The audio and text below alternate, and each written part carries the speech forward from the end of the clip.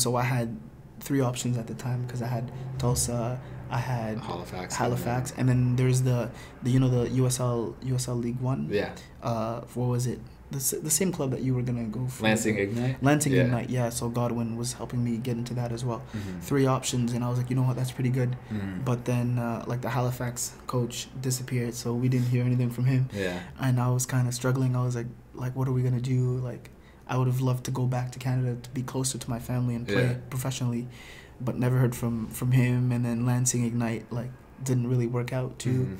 And then I was like, damn, like it's all up to Tulsa Roughnecks, and so we'll have to give it a shot. So I flew all the way from Australia. It took me like 45 hours. But yeah, so I flew all the way from Australia. I came, when did I arrive? I arrived only a week after you guys came here. Yeah, it was like right at the beginning of February, right? Yeah. So I arrived February 14th, something like that, was it? Not that late. Oh yeah, no, because like that's Valentine's. Yeah. It's February 19th right now. Yeah, you probably got here like right at February 1st. Yeah, I think so.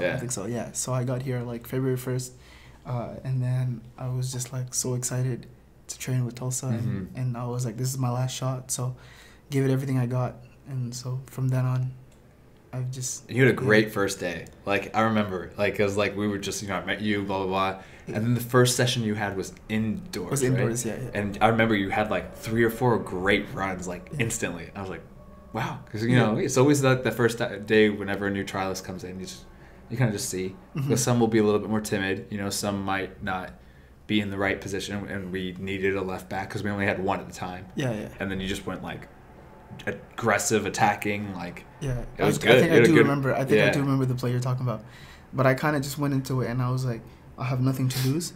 And before, when I was younger, I used to get nervous for trials, but now I'm kind of just like over that.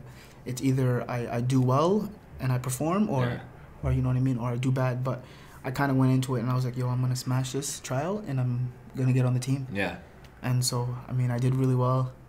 My second day was pretty good too. We did another indoor session. I think I scored a goal that day. Yeah. I was like pretty pumped up after that. And then I think it was 2 days after that where Coach Mike was like we like you. What are you thinking? Like, are you liking it here and stuff? And I told him, yeah, like the guys have been so good, and I would love to be a part of this team. And so that's when it started. That's when he started negotiating like contract and stuff. And I was like, wow, it's actually gonna happen.